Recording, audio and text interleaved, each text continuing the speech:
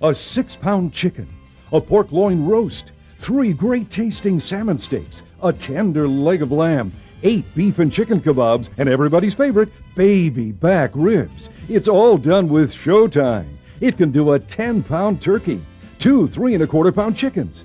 To do a chicken, slide the spit rods through the chicken, put the gear wheel on, and put it in your Showtime. Then set it and forget it. In about 1 hour, the chicken is done. To do a rib roast, slide the spit rods through the meat, match up the gear wheel, and Showtime will do the rest. It really cuts the fat. With the included basket, you can do your chicken parts, a dozen lamb chops, and 4 juicy hamburgers. You also get the dual heating tray for all your vegetables, plus barbecue gloves, food ties, plus an instructional video. Now, you can have a 30-day risk-free trial for only $19.95. So call now, and don't forget, you have to love your Showtime or you get your money back.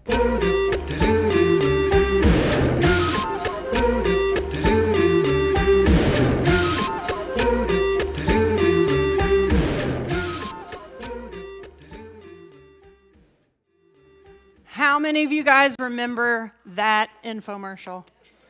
Raise your hands. Let me see them. You're old. Just kidding.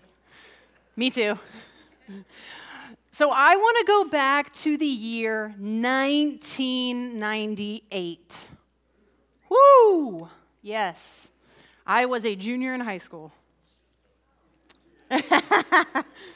So around that time, we did not have 24-hour access to Netflix. We had no Netflix. So if you found yourself up late at night, you absolutely watched terrible infomercials. Am I right? And this was the biggest of the big at that time. It was the Ronco Showtime, and we just called it the Ronco. And it was the it product. So Ron Popeil, he's the creator of the Ronco. He mastered the art of the yell and sell approach with the catchphrase that you all know, set it and forget it. That's right. Public service announcement. You're going to hear that phrase a lot this morning, so just bear with me, okay? Okay, we're not. You guys awake? Okay, 2 people. Got it. Okay. So in case you didn't figure out what this machine does, it's a cooker. And the whole premise is you put in your beef, your chicken, your steak, whatever. You figure out the correct time and the correct temperature, and then you walk away. And poof, dinner is done.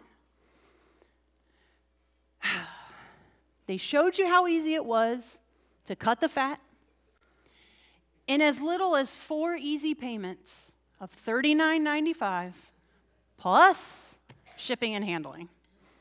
So between when it came out in 1998 and mid-2001, so that very short time frame, there was more than 2.5 million units sold for a total of $400 million. And that's just in that short window, and we know that that thing is still out there.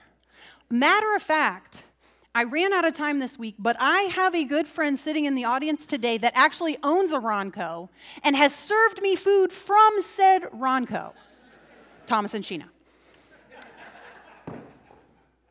Oh, okay, that's good. We in America, we literally ate this machine up. And we, as a society, we started looking at the concept of set it and forget it, and we tried to put this concept in other areas of our lives. So I did a deep dive on the internet, as one would do, and I found more than just recipes from this moniker. So there is a set it and forget it style of marketing.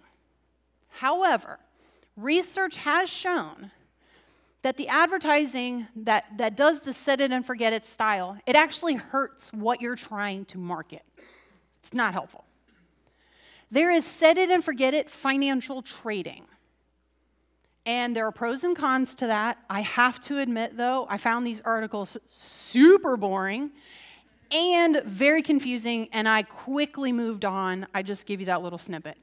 There's also a book by the same title, and it is a book for insomnia that I probably will read later. My point being is that the concept is out there. It's this set it and forget it. And I'm here to tell you this morning that this is not as helpful as we want to believe. 1 Corinthians 10:23 says, I have the right to do anything you say, but not everything is beneficial. I have the right to do anything, but not everything is constructive. Not everything is for us. This mentality is seeping into our relationships. So let's take marriage, for example. When you're dating, you put on your smell goods, right? You've got your cologne, your perfume. You probably are going to wear a Sunday outfit because those aren't the outfits that you would wear during the week. You probably will try to have somewhat of your table manners, if you're going on a hot dinner date. A couple weeks ago, Jonathan and I are out to eat, and we notice that there is this young couple on a first date. And I don't know if you've ever seen anybody on a first date, but it is totally obvious and totally awkward. So my girlfriend over there, she was wearing some kind of crazy outfit that was not flattering, but she was trying. But she was sitting there, and she had that really awkward, that really straight posture where they're uncomfortable, and I think that she was ready to, leap up if the date wasn't going well. She wasn't relaxed or anything like that. And then, we see the guy, and he's kind of whatever, he's trying to play it cool, and she's like, nah, and, doing the flirty girl things, and you actually pretend like you're interested in what they're saying, but sometimes you check out, and you're not really there. We notice this as we personally are eating all of our feelings and carbs, and I am wearing my swishy pants. I mean, we're asking, like we saw the waitress come by, and we're like, are they on a first date? And she's like, yeah, we're invested. And so we're tell them, send a water by us,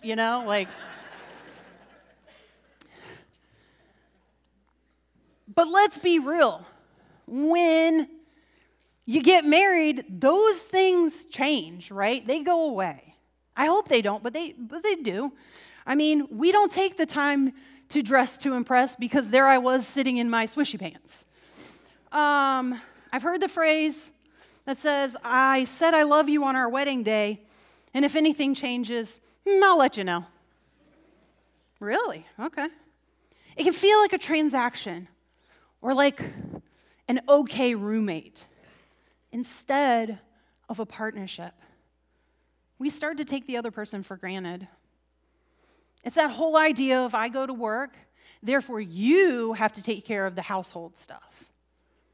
And that's not at all what God intended for marriage.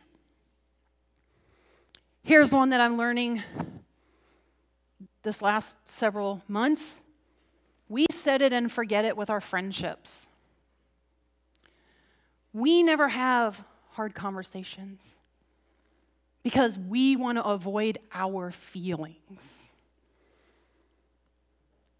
We pretend everything is fine, and I would place a safe bet and say that some of us will then go to other people and talk smack about the person we're actually in a dispute with because we don't want to have that hard conversation.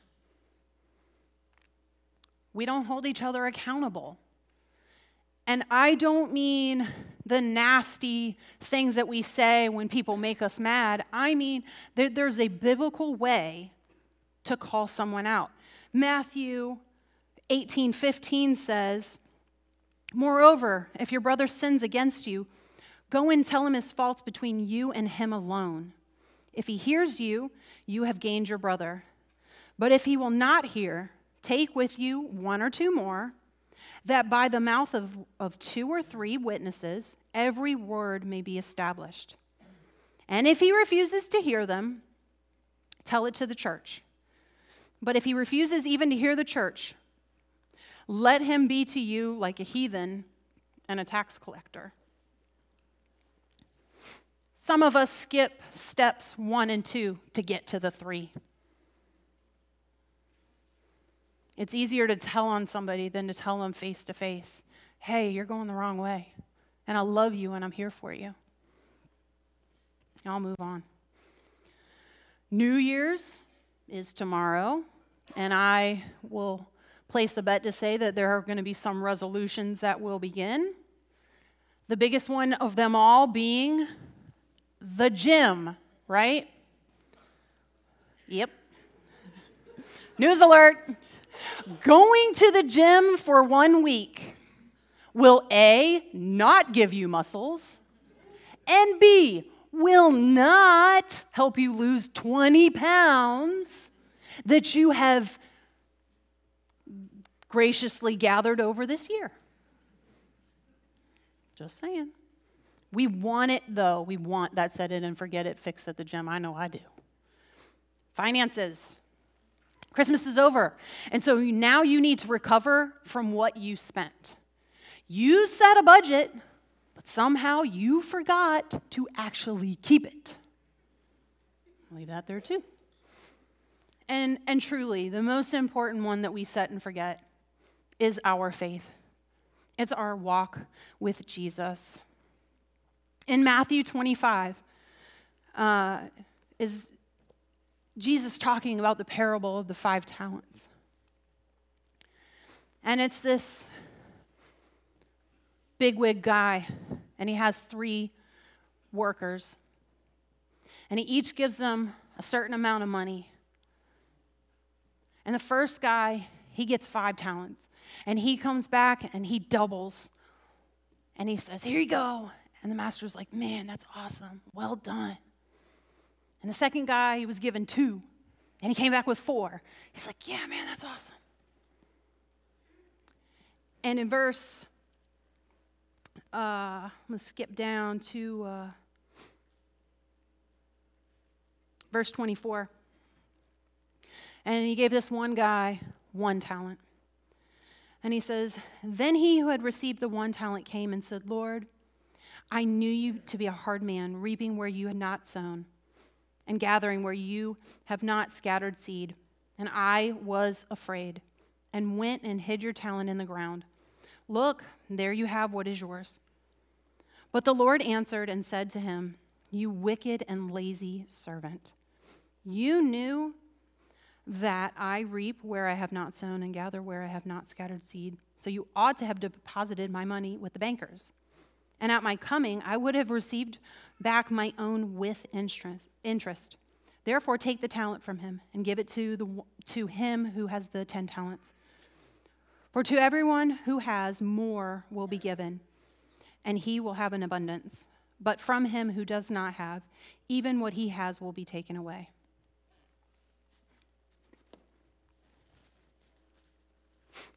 The third guy, he was so afraid to make a mistake. He was so afraid to take a risk.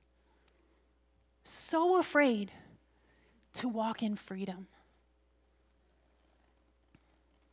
And yet that's what Jesus is asking of us. To step out of the boat, to walk this adventure called life with him.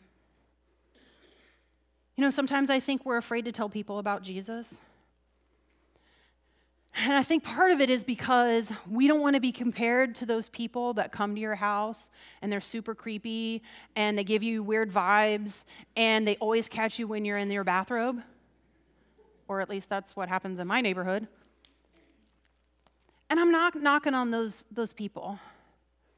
But there's something to be said about going on a cold call than actually having a conversation with your coworker who you know. You have been planted wherever you are, in whatever line of work that you do, to reach those people. Those are people I'm never going to have the opportunity to talk to. Matter of factly, unless I'm super intentional about loving on people that I meet in my daily interactions, my ability to speak to people who don't know about Jesus is a lot slimmer than your ability, your opportunity. That's where God's called you. And that is an incredible, incredible calling, to love on people. I think sometimes we're afraid to spend time with Jesus because we don't think anything will actually change. And we've created this concept in our mind as, well, I can't see him. I can't hug him. I can't talk to him face to face and actually audibly hear his words. And this next one is a big one. We know spending time with him will change us. And because we're in our comfort zone, we don't want to change. Ephesians 4, verse 22 says, "You were taught with regard to your former way of life to put off your old self, which is being corrupted by its deceitful desires, to be made new in the attitude of your minds, and to put on the new self, created to be like God in true righteousness and holiness." We keep putting on our set it and forget it outfit, and guys, it's starting to smell. When will we truly put on our new self that has been given to us by the Creator of the universe? This parable is not about money, not at all. It's about what you do with what God's given you. Do you set it and forget it, or do you invest in your relationships, in your daily walk? And that's just it. It's a daily walk with God, not a weekly walk or a Sunday walk. Every single day. So what happens to those things that we set and forget? So some of you parents may know this. So I'm going to give you a scenario. You need to fix dinner, and you say, okay, I'm going to set you up in this next room. I'm going to go in here and I'm going to cook dinner. I'll be right back. And then you have some really quiet moments. Eerily quiet moments, I would say, to where you go and you check on your son or your daughter. And you discover, by a happy happenstance, they now have a Sharpie mustache. They have created a beautiful mural on your wall that you did not want. And I'm looking over to see if this person is in here, and they are not, thank the Lord. Or they have a drawing that they have labeled as a heartfish, and that's not what it looks like.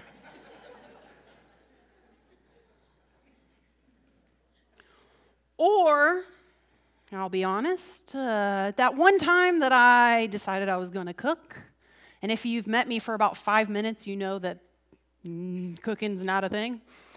I decided I'm going to cook a chuck roast, and I put it in my crock pot on high for 8 hours. I will admit I might have forgotten it. All to find out that the meat was the size of a hamburger, and I wasn't eating it.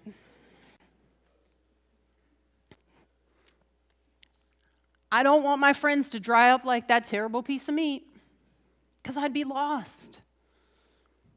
I want my husband to spend time with me, not because he feels obligated to, but because we're best friends. And he generally is the one person I love laughing with the most.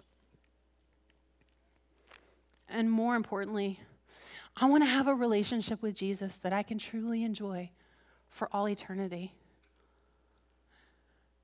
I think nothing in your life worth having isn't work. It's a daily choice, a daily walk with Jesus. And saying yes to him can seem so easy. It's like, because we get worked up and we're in this moment, right? And sometimes maybe it's you've experienced an incredible Sunday message, or you've been at a night of worship and you just felt the Holy Spirit and you're like, yeah, God, I'm doing stuff for you. And you're pumped, right? And then the next day, you're walking and you're like, yeah, I got this, Jesus, whoa. and you step into what I would like to call a dog landmine.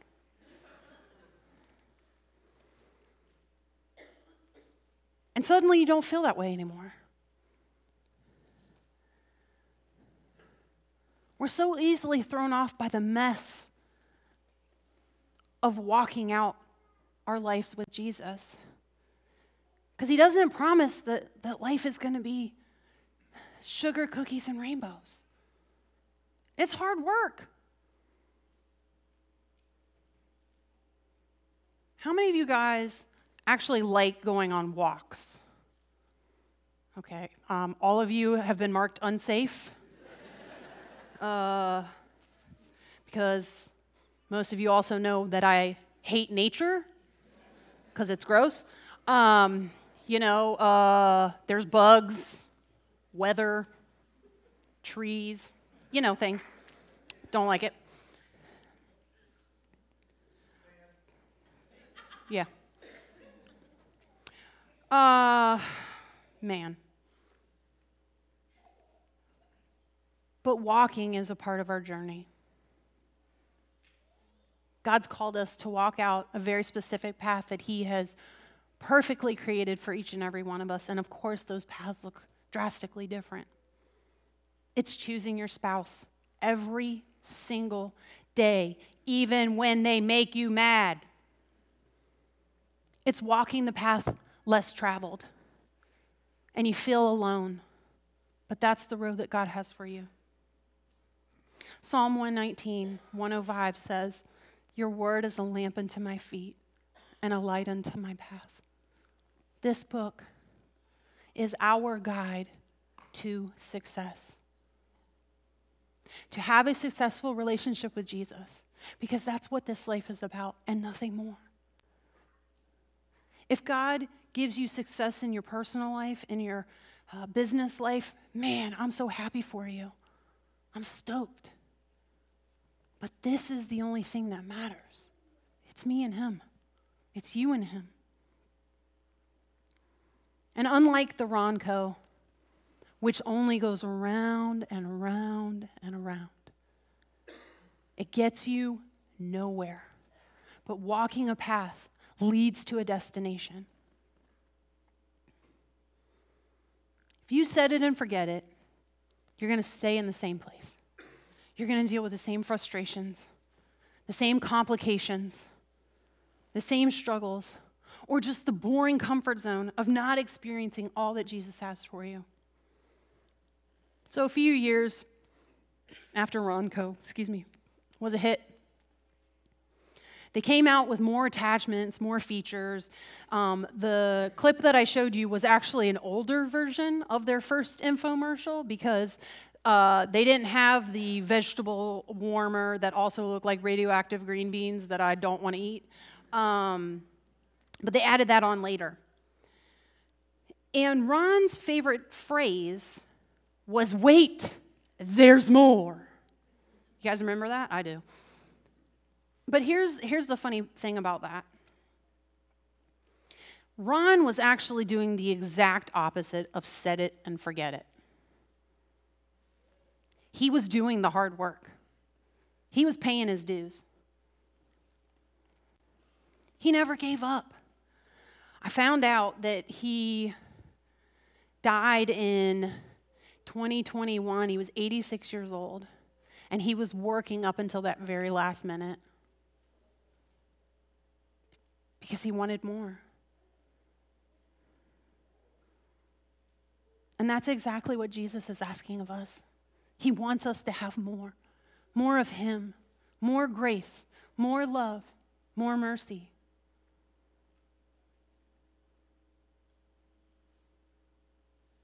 And I hope and I pray this morning that you understand that he truly, truly loves you, and he wants to have a relationship with you that will last for all eternity. Would you join with me as we close?